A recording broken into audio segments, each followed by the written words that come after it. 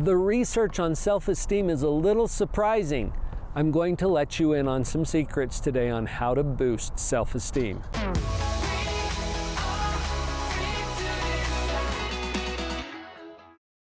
Self-esteem is one of those topics that comes up a lot in psychology. One of my mentors and professors back when I went through shrink school years ago, Dr. Richard Bednar, did some groundbreaking research. This was published by the American Psychological Association on self-esteem.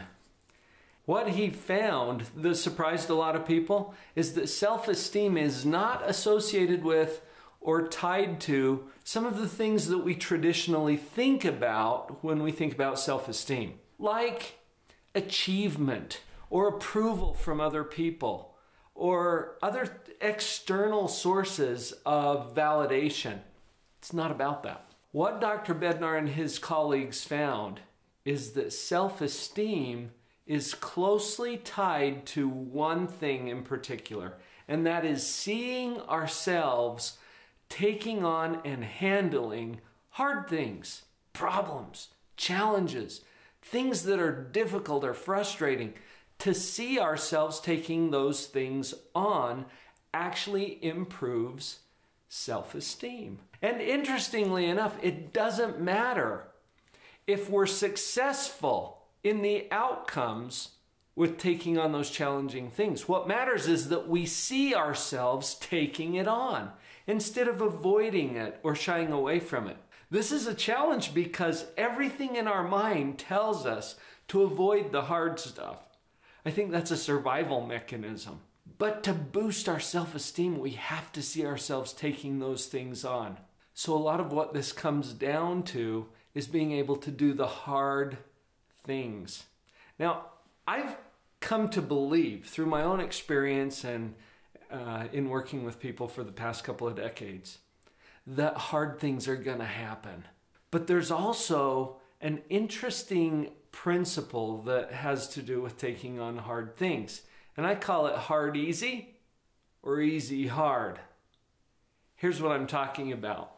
If we do a hard thing, we can generate an easy consequence in our life. What if we switch that up?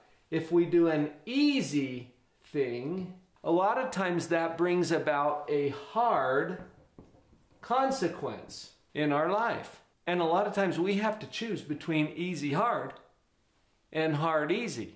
Let's look at a couple of examples. Let's say that I've got a project that I need to get done, or if you're a student, maybe it's homework that needs to be done for a class, you know, some task. But you really want to play and relax too.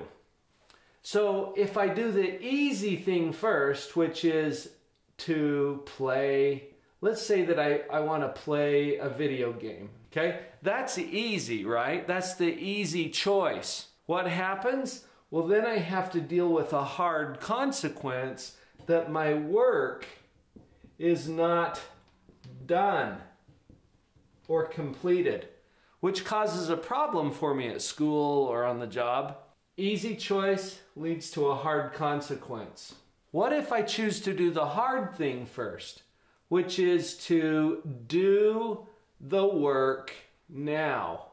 And arguably that's hard, right? That leads us to an easier consequence, which is that our work is done and we can now relax in peace without that nagging feeling that we have to get something done still. So let's look at another example. You know that person that you've been having kind of some hard times with and you're avoiding them because there's a hard conversation that needs to happen. The hard thing would be to have the conversation that you've been avoiding, right? What would that lead to? An easier consequence, which would be an improved relationship. Let's just put it that way. What if we did the easy thing first? The easy thing would be to avoid that person, and that would lead us to a harder consequence, like having a more strained relationship. So again, we've got an example of doing the hard thing first creates an easier outcome for us. Doing the easy thing first often leads to a more difficult or hard consequence. Okay, here's another one that's pretty obvious, and I think a lot of you are going to relate to this. The hard thing would be to get up and exercise, right? Because that's going to be hard. You have to get dressed and go to the gym and put on your gym shoes, and it's hard. The easy thing would be to just relax, right? And not go exercise. What are the outcomes? If we do the easy thing in this case, you know what? I had a friend once who said, you're going to pay for your health, either now or later. And it tends to be more expensive later, doesn't it? If we relax now and avoid doing the hard thing, sure, that's an easy choice, but it leads us to a hard consequence, which would be poor health. What if we do the hard thing and get up and get ourselves to do that thing that we've been avoiding? That's hard, right? If we go exercise, we're going to have improved health. We do the hard thing now, it creates an easier consequence for our life. Hard, easy, easy, hard. You can probably see how this is going to help in a lot of areas of our life. The topic of this particular video is how to boost or increase your self-esteem.